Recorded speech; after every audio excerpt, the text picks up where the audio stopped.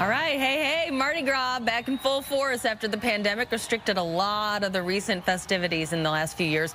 But bigger celebrations, of course, mean more security concerns. So joining us from New Orleans is Fox's Rebecca Castor. Rebecca, good morning here. Start by telling us a little bit about what you're seeing this morning as Mardi Gras kicks off.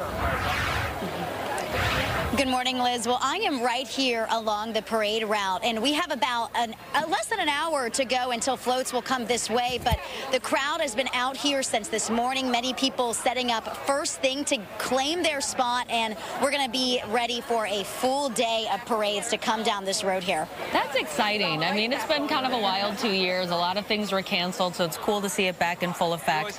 But talk a little bit about some of the security. Obviously, some changes have had to be made, right?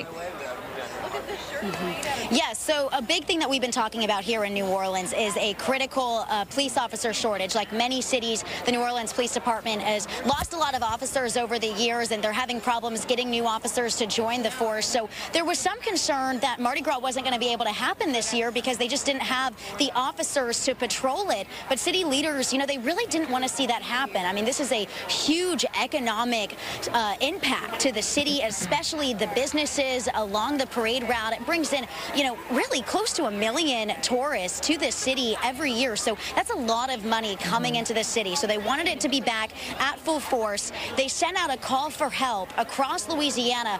Sheriff's departments in rural Louisiana and the Bayou, all across the state, are here in New Orleans, making sure that the festivities can happen safely today. Yeah, and I got to ask about that because, you know, we had this shooting Sunday, left one person dead, 4 other people hurt in New Orleans along a Mardi Gras parade route. So what are you hearing from people there? How are they feeling about their safety and security?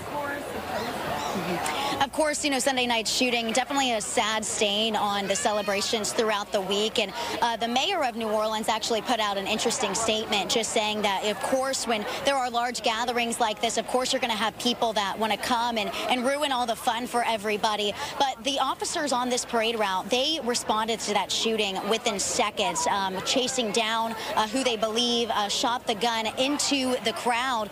And throughout this whole week, 2 weeks, really, of Mardi Gras, officers have confiscated over 100 guns from people along the parade route. You're not allowed to have them here legally watching the parade route. So the resources are here. Of course, it's a sad stain for people. But, you know, you try to go to the areas that are not the problem areas, more of the family-friendly areas, and you try to go somewhere where there's a lot of officers nearby. Yeah, and hopefully we're going to hope for a nice, happy, safe celebration for everyone as we are looking at Mardi Gras coming back after a couple of slower years because of the pandemic. Fox's Rebecca Castor live in New Orleans for us. We appreciate you. Thank you.